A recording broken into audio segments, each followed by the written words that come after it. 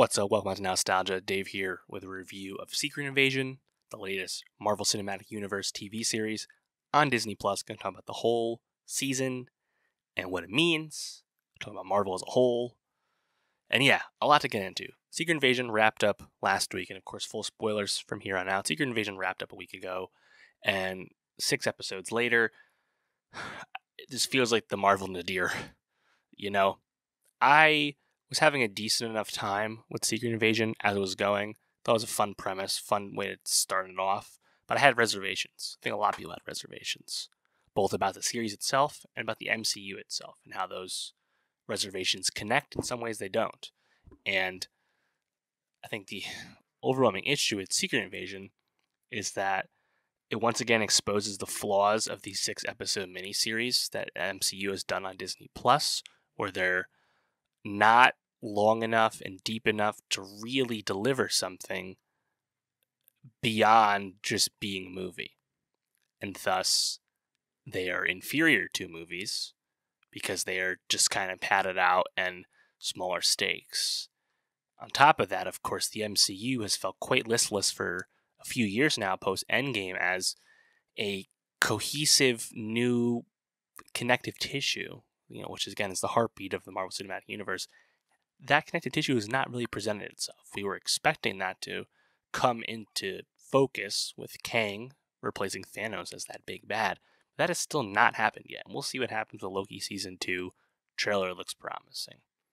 But Secret Invasion, I think, my early reservations were that it just wasn't going to feel consequential given how we were set up. And it became pretty clear that, it's probably just going to be Rhodey, War Machine, Don Cheadle. That's probably the guy who's actually a Skrull, because he's the only significant character on the show besides Samuel L. Jackson. Turns out that was correct, because what else would have happened, And, man, kind of doing the,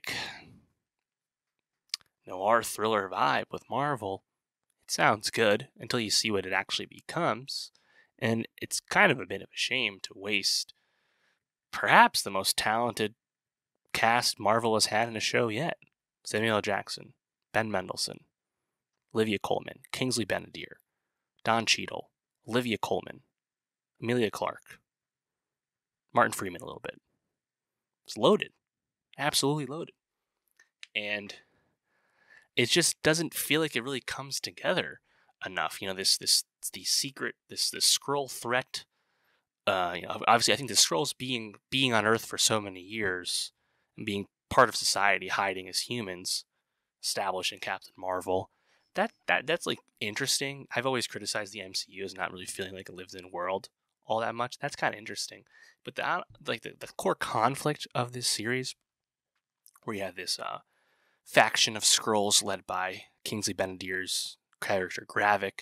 They want their own homeworld, or they're gonna just take over Earth instead. This kind of dissident rebel group amidst refugees, Skrull refugees, it just felt very familiar to Falcon and the Winter Soldier's plot. I was very hard on Falcon and the Winter Soldier when that came out in 2021, but in hindsight, it's a lot better than this show. It just, even if it flubs some of its thematic choices, it also kind of lands a lot of its planes. Secret Invasion tries to be a lot about Nick Fury as a character. This is the most screen time we've ever seen Samuel L. Jackson get as Nick Fury at any one time.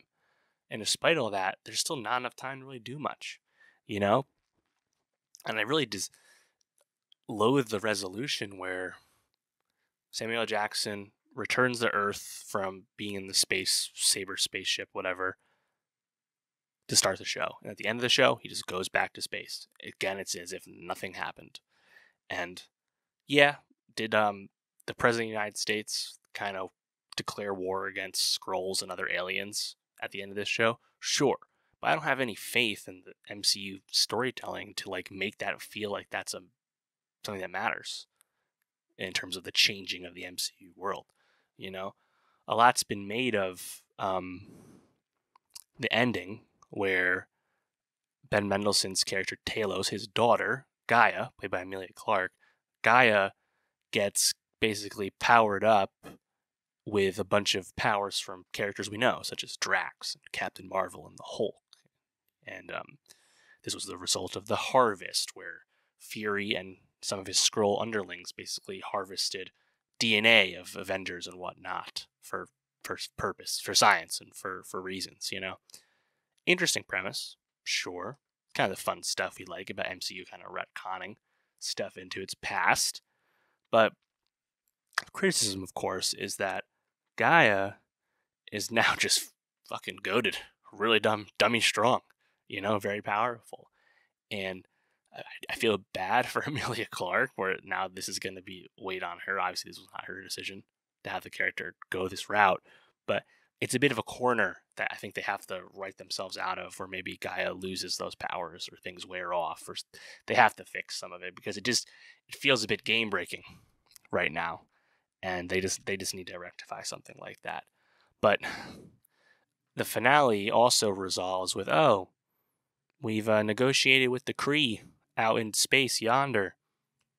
They're willing to have peace talks. The Skrulls, we can get you that homeworld. It's like nothing is earned with anything like that, And I mean, they try to do stuff with Fury's home life and his wife, and I think some of that stuff's actually not bad, but this is just a series that really would have been better served if this was the lead up to films, by several films. But of course, the kind of fake out, everyone's a Skrull this whole time, it's kind of like, oh, some of those guys were Hydra this whole time. We've done this with Winter Soldier already. It's a familiar MCU beat, There's been some criticism of Rhodey being a Skrull. People are curious the timing of that. Does that mean that Rhodey crying at Tony Stark's funeral was fake, not real? There's some emotional moments between Rhodey and Stark in Endgame. People have feeling some type of way about that. Again, I think they have to write themselves into how this is timed so that is not the case. Not as precious about something like that. I think it's all right. But yeah, I think just Secret Invasion, it's both not distinct enough from recent pod properties like The Winter Soldier and Falcon the Winter Soldier for different reasons, but also it's not like its own entity regardless due to the constraints of these Disney Plus series and it's also not being served by the wider MCU storytelling, which feels so listless that there's just a lot of things working against it. And I think if this came out at a different time of the MCU, people might be a bit more forgiving of what it actually is, but we're not at that time right now.